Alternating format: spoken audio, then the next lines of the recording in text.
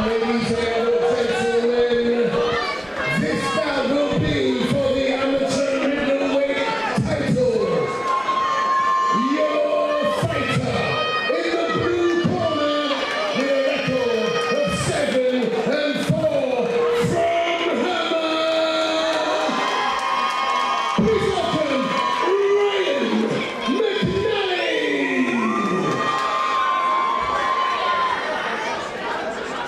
And his opponent fighting out of the red corner from a record of 3-0 from Blackledge, MMA. This is Jordan.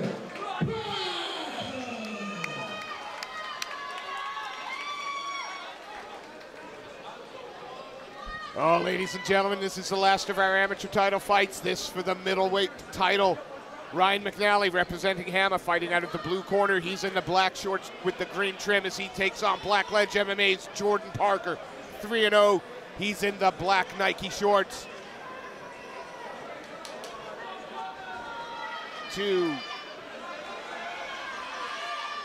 very well put together middleweights here. There's a lot of humanity in this cage. Yeah, big units as we like to call them. Oh, and a right hand from Parker got through there. Oh, it's straight into the full mount. Fallen into the full mount in the first 30 seconds or so of the fight. That is huge for Ryan Parker. And he can... Jordan Parker. Yeah, Jordan Parker, they're looking to isolate the arm. Yeah, McNally's got the cage there if he wants to use it. He's also, if you look, he's trying to hit like an elbow knee escape to get back to half guard. So he's got options there. Up against the fence, he plants his feet, tries to turn to his right shoulder, get his back flat to the fence. But grapevines from Parker on the top, not allowing him to build his base on the bottom. Yeah, Parker, it's going to take a lot of work from McNally to shift Parker from this position, but he's turning his body into the cage. Yeah, doing the wall walk. But if Parker's savvy to this, he can readjust and prevent him from turning around anymore. Good guard retrieval there from McNally. And now it's time to go back up with a whizzer. Build with the left knee, there he goes, posting back up. But Parker on him like a tramp on a chip. Yeah, staying real tight to him. Good work though from McNally, gets to his feet. Pummels in the underhook, but just gets dragged back down. Yeah, brute force dragging him back down from there. Head buried in the chest. McNally does have that whizzer keeping him tight. That means Parker's going to struggle to let go with much ground and pound when he's been, well, double whizzered now. Well, the Blackledge corner was screaming for head and arm control. Easier said than done when you got Ryan McNally grabbed a hold of you and refusing to let go. Yeah, Parker happy to stay attached to the hips, nice and low. Not allowing McNally much chance to create an angle to move. Got the one butterfly in if he wants to try and elevate him.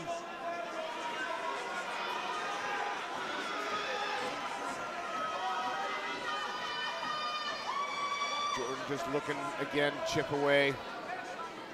Yeah, I mean, most of that's McNally's work, tying him up and not allowing him the space to really get any bigger shots off. But I think Parker at the same time is, as if you look, he's happy to get his arm to the mat and get in close, head buried into the chest.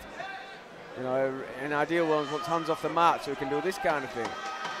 Oh, he's on the guillotine. Only a few seconds left, so he chips away at the body. He's happy to control McNally till the end of the round.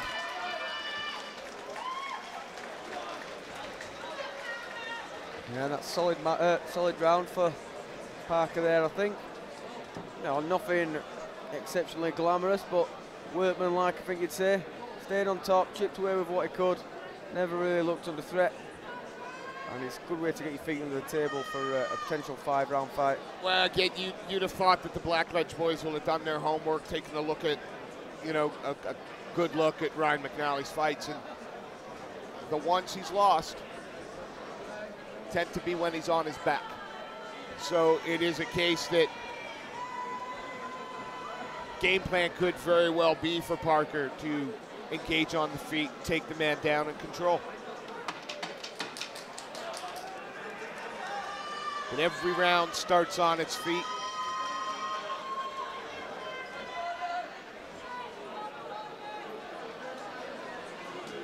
The seconds are cleared. Round 2 of potential 5 here in this amateur middleweight championship. Ryan McNally, the black and green shorts. No, Jordan Parker, the Blackledge man in the black Nike Pro shorts. A all-time low kick there as Parker stepped forward. Oh, big right hand from McNally, forces the shot. Yeah, it's wobbled him for a moment. Yeah, instant reaction there for Parker was to close the distance, drive his man to the fence, give him a bit of time to collect his thoughts, and he managed to drag him to the mat as well. He seems glued to the hips. Don't want Parker's hips to move. If hips move either way and he can create space, that's when he gets up. But if he can keep his hips square, he's going to really struggle to work his way up from that. Hence the low attachments for Parker. The higher he goes, the more hip movement the guy in the bottom has. Oh, tried to throw up the triangle, but Parker was savvy to it. It shows how well McNally listens to his corner, because that was shouted out and instantaneously he threw up the triangle attempt. Instantaneously Parker recognised what was coming in. So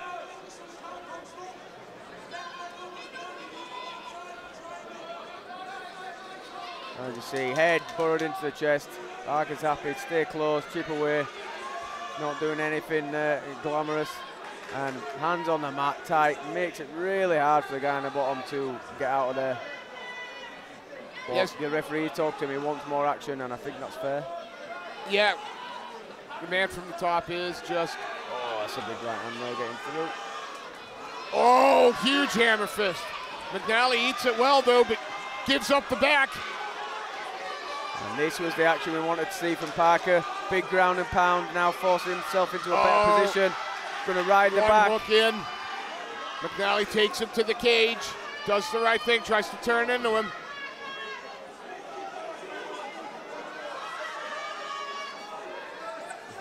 Not a great deal of time left to work from this position, though, for the Blackledge man. On the back, though.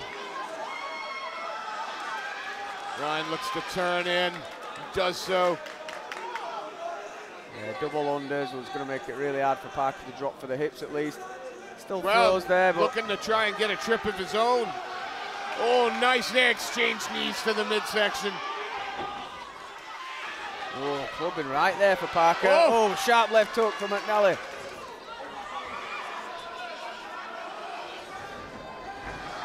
And a shot that I don't think Parker saw coming. Are you sure he didn't see it coming? That shot came from last week and he still succeeded in it.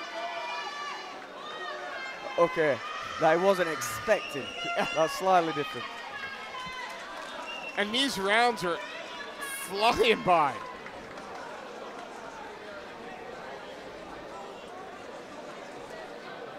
Wow. Yeah, and a bit more, although Parker did spend a long time in top control in that round.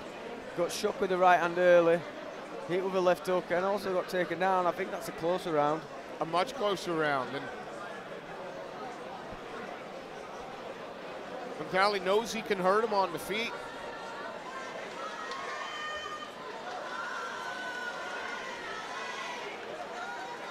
Conversely, Parker knows that for long periods he can control on the ground if needed. Yeah, I'd love to see him when he gets to that top position, you know, getting busy, getting aggressive, and see if it can open up new opportunities for him. I see his eye now, left eye. Yeah, left eye's marked up.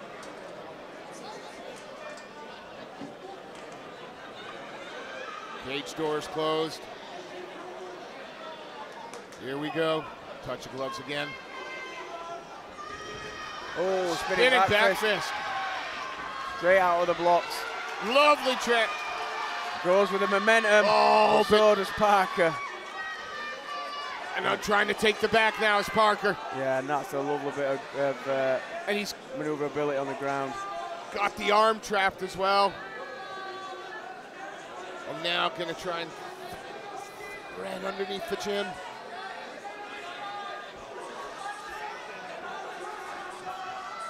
Can he get that second hook in? He's got that, had that first hook. But now McNally's gonna get on top. He's in the triangle though. Gotta be careful. But we get to see McNally work from top position with a little bit of time. Yeah, he got on top before, but no time to work. What can he do here? Certainly more aggressive to start. Yeah, he went body, head there, landed a big shot at the head. However, Parker's keeps throwing the guard up high.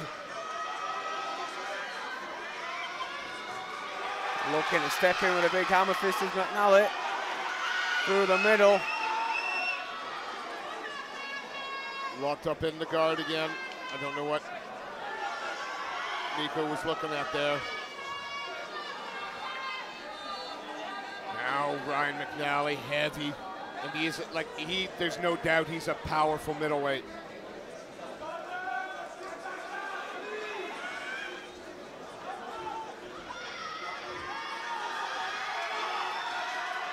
Couple of shots getting through there for the Hammer man. Yeah, McNally's getting hands on the body and he's trying to frame and create space to strike. Whereas what you saw more from Parker is holding on, hands on the mats or hands on the hips. McNally's trying to be more aggressive there, and Parker's nullifying it a little bit with his controls. But McNally's trying to force the space with those frames on the neck. So far, though, it's McNally. Parker hasn't thrown the legs up high, hasn't looked for the arm, hasn't looked for the triangle yet. Just locked down at the moment, right? Oh. Another big shot from McNally there. Right in his own corner there, Sean Martin. Yeah, triangle low for Parker. Got the leg over. I mean, the cage might be stymieing him a little bit, but if you can create the angle, get that right knee further across, right leg further across, straight across the shoulder girdle would be where exactly where he wants it. Because those toes keep getting He's not going to have the stuck time. in the cage. I don't think that's the intention. He's just in a bad spot. Yeah. Chipping away in that position in a tight round. That McNally had moments, but then was defending the submission attempt. Yeah, I think you've got the first round in the books there for McNally. Off, you know, one was Parker, two was close. McNally landed some pretty damaging strikes. Parker spent a long time on top, chipping away. And three, I think McNally's won that one. But yeah, I mean, unofficial tallies as always. What it really means is that this is close. Absolutely. What are you telling Jordan Parker if you're over in the corner there, Jay? Well, I think when he probably wasn't anticipating the shots from McNally. Now McNally realises he can have some success with it. If Parker gets put on his back, he's just made zero attempt to try to get back to his feet. He's closed the guard, he's kept him in, pulled him in, and you can hear his corner shouting for him to get up onto his elbow. I've been saying, you know, work, don't stay underneath. You're getting stuck underneath for almost a full round. That's the round gone, you know, and that's one round closer to not winning this title. So, yeah, just a bit more urgency if he gets taken down this time. Round 4, potential 5. Ryan McNally, the black and green shorts. Jordan Parker, the Blackledge MMA man, in the black Nike shorts. I mean, I felt the air from those shots over here. Yeah, it was a fair old swing. Got Parker to work his way in. And they're asking for a pass. His corner want more aggression. They want more into advanced position to be more dominant. Step over into side control here. Couldn't be too bad. Might even get a knee to the body. McNally, though, again, working really well to keep Parker honest in top position. Yeah, he's not letting him off the hook with anything. McNally is in a good position there with the butterfly hook to build up as he starts doing. And sometimes you've got to realise once they get up to start posting there, yeah, there is a chance of me going to eat a couple of shots, but is the juice worth the squeeze and use it to get back up to your feet? The answer is yes. Well, both butterflies in now. And again, Parker more than happy to stay in tight, chest to chest, head down. McNally was trying to make something happen, but slides through to Mount off that failed hook sweep. Now Parker surely has to try and open up the tap. Yeah, gonna move McNally out into the center of the cage a little bit more. Yeah, it's a good position for him now. So he's got out, he's got space. McNally doesn't have the fence to try and use as an option. So Parker now posting up, extra shots, space. Got to do something with it though. Yeah, the mount's good, but let's be busy from there. This is better, at least he's throwing something. Absolutely. Stay busy. It's clear, he's got a good mount, good control. He needs to compound on his good position with some solid offense. And how far MMA has come, because there was a time when someone was in full mount, fight was over. Yeah. Ryan doing a good job holding him in and not really taking any damage. Yeah. I think the onus here is to be on Parker to try and continue some damage. Maybe he's going for that punch choke. Is he going for the easy kill maybe? I think he could be. Can't see where the arms are. Yeah, he's got his right arm under the head. His right arm's gripping his left wrist. And I think he's trying to put that punch choke through, which is harder to do in the amateur gloves. Maybe with a pro glove or no glove, that could have worked, but I like the idea. Yeah, that's what I like. Use the cross face, separate the man, then land some shots. And this is a good round for Jordan Parker. Yeah, 10 seconds left. He might as well open up the taps now. And we're going to go to the 5th and final round after a short minute in the corner for these two fighters.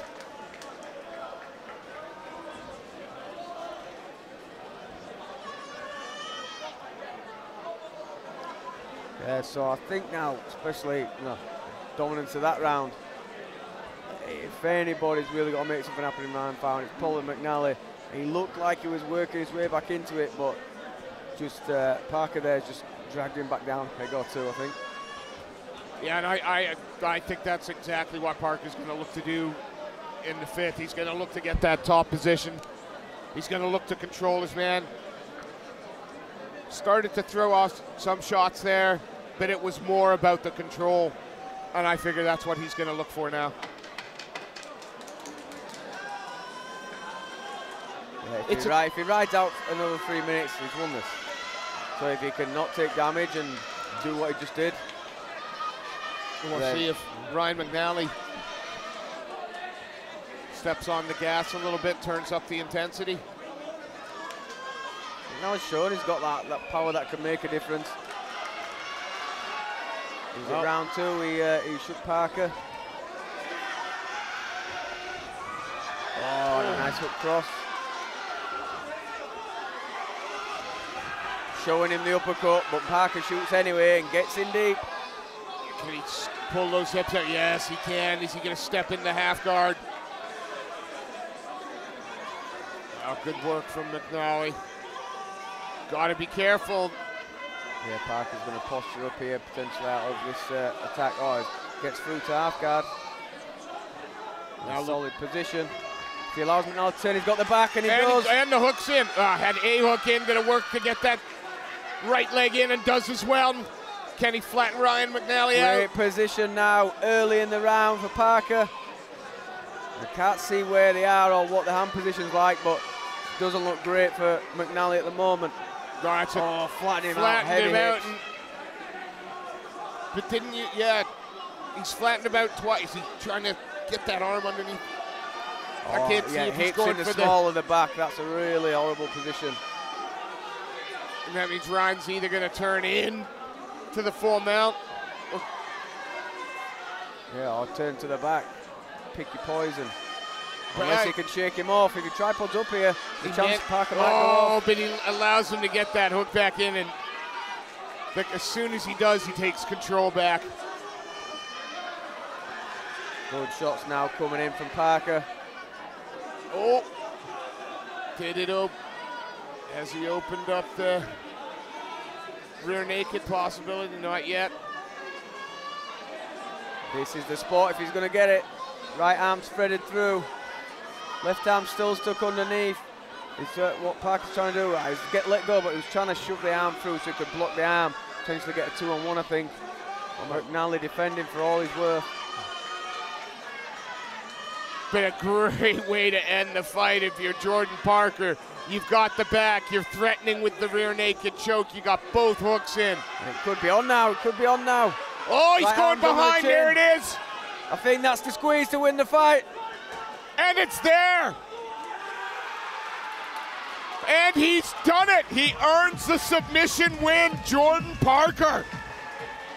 5th round, exhausted, and gets to his most dominant position of the fight, seals a rear naked choke. That is fantastic from Jordan Parker.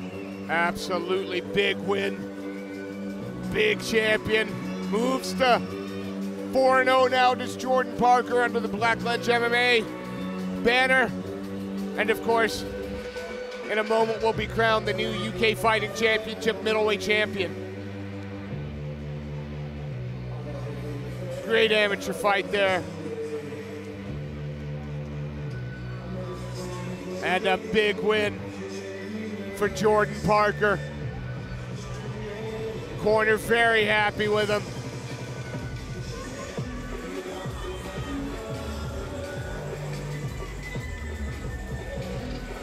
Corner happy with that performance, especially the finish. We'll give a quick shout out to some of the sponsors this evening, to Miller's Taxis. That was a great performance. Give a shout out to Empire Grappling, to Pitbull West Coast, and let's turn it over to our MC to crown our amateur middleweight champion.